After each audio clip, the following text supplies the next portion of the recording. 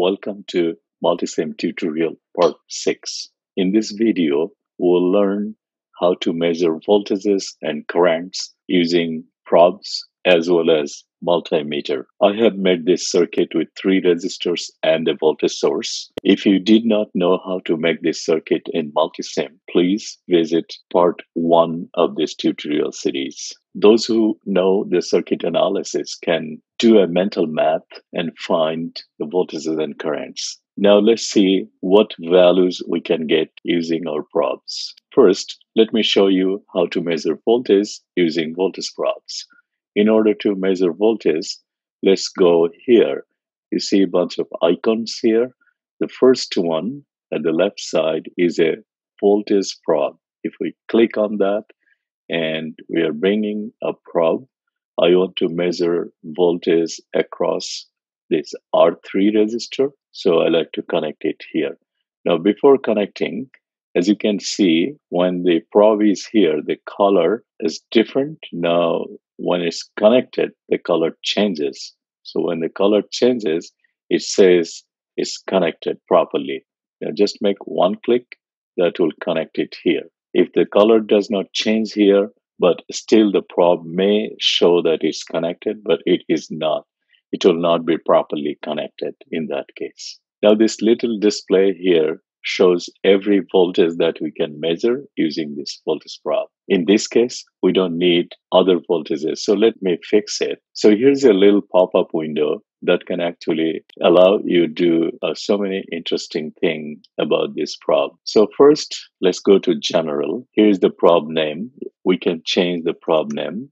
So let's say I want to say it V3 because this is voltage across resistor 3. And then we could do something else like what you want to display and so on. Under the appearance tab, we can change the color of this yellow. For example, this is yellow now. I want to change it to a little green side. So I picked green. We can say apply, so that will apply right away. I like to make the fonts a little bigger. For parameter, it shows a whole bunch of voltages that we can measure. So I like to customize that. So if I select here, this is my tricky way to change it instead of changing one by one. So I like to see VDC. Just make VDC yes, everything else is no. And we're done. So that shows V3 probe with a different color and only VDC with a larger font. We can even change it wherever you like to place it. Okay. Now let's run the simulation. So this simulation shows the voltage at this point is 6 volts, which is correct. Notice this voltage we are measuring, it is the voltage at this point with respect to reference point. What if we like to measure a voltage across this resistor R1? Let's try that using this voltage probe.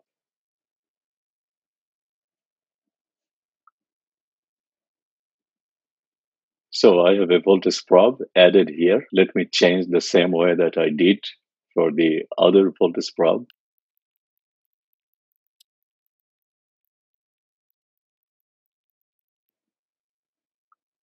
So now we have a voltage probe here, and it gives us 9 volts. This 9 volt is not correct because this 9 volt is voltage at this point with respect to ground.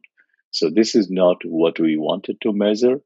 We wanted to measure voltage across this resistor R1, which should be different.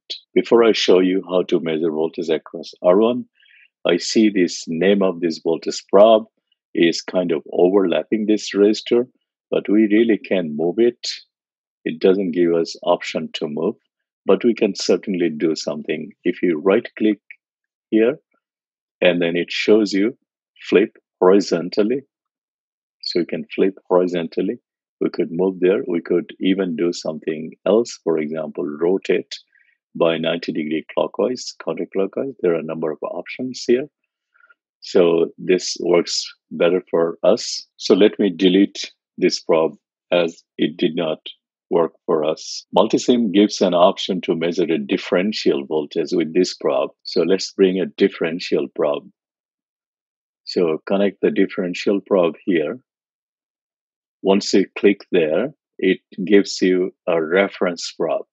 So with respect to which point? So let's say I want to measure with respect to this point. This time it will give a voltage across this resistor R1.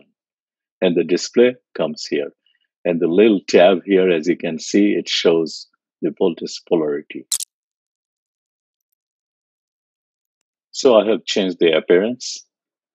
And now we see the voltage here displays as 3 volts, which is correct. The voltage across R1.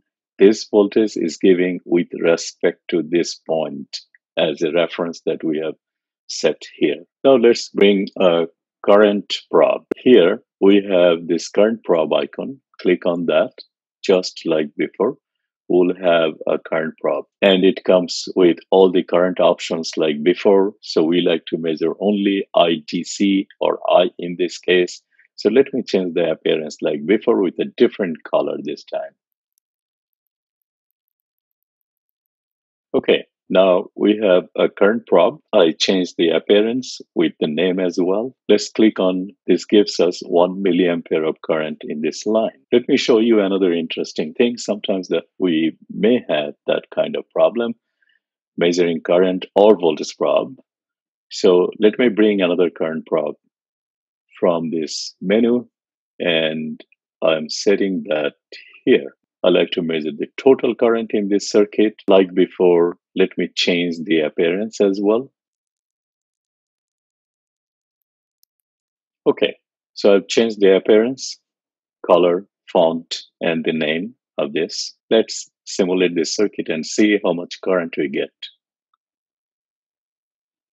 Okay, we got 3 milliampere, which is correct, but notice there is a negative sign here, which is not correct. If you carefully notice at this arrow is pointing in opposite direction, and we did not change it. It was automatically chosen by Multisim.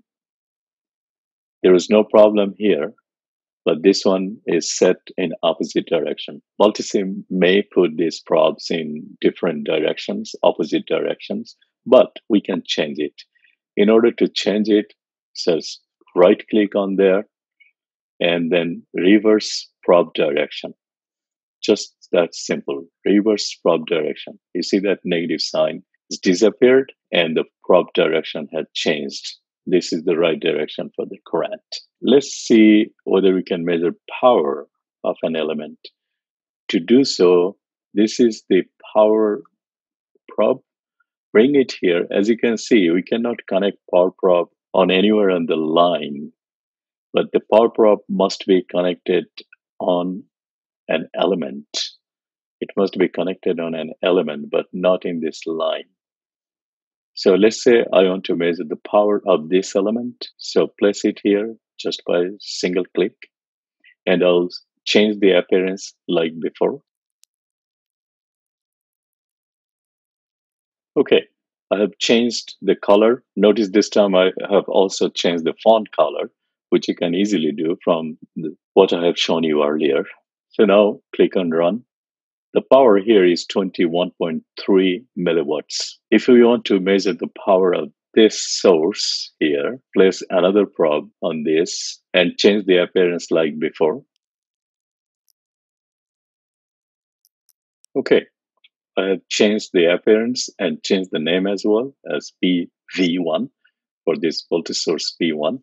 And now let's run simulation. You notice there is a negative sign, which is correct, because this power is a generated power, hence the negative sign is there.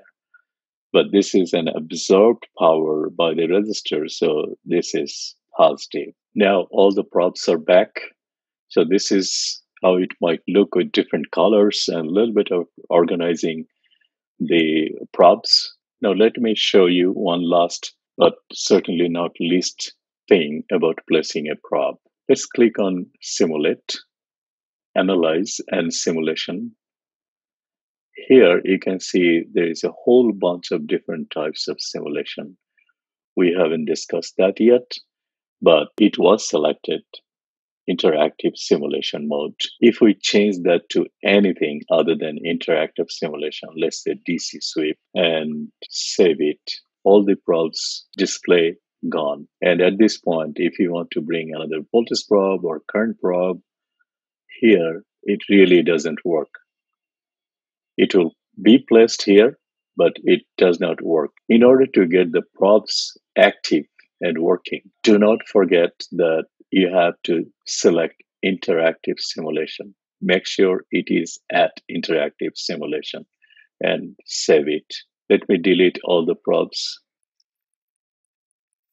Okay, we got back this clean circuit again. And if you look at the right side, there are different icons here. These are all the meters, analyzers, oscilloscope, all sorts of things you might use in your circuit analysis. So this is Agilent multimeter. So I'll place a multimeter here.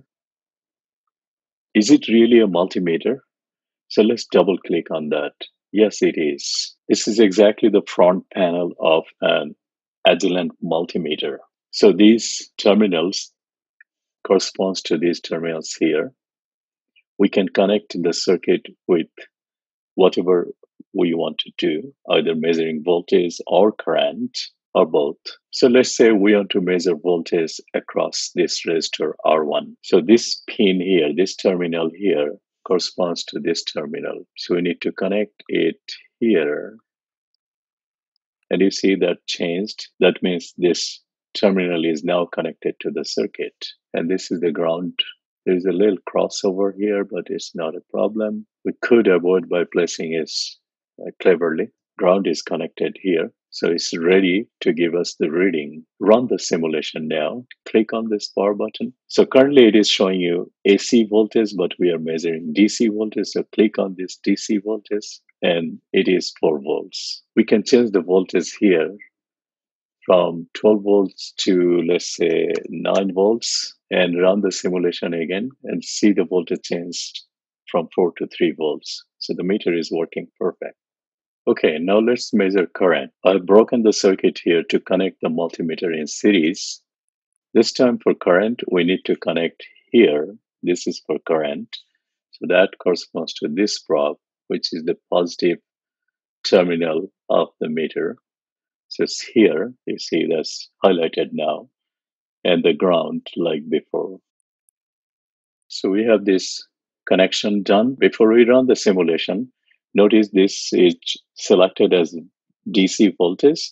Now DC current is under the shift operation here. So let's press shift and select, click on here. That gives us DC milliampere. So we have 3 milliampere of DC current in this line, which is correct. So we have learned how to measure voltages and currents, power using probes, and also we have learned how to measure voltage current using multimeter in Multisim. Thank you for watching this video, and if you would like to know something else, please let me know in the comment box.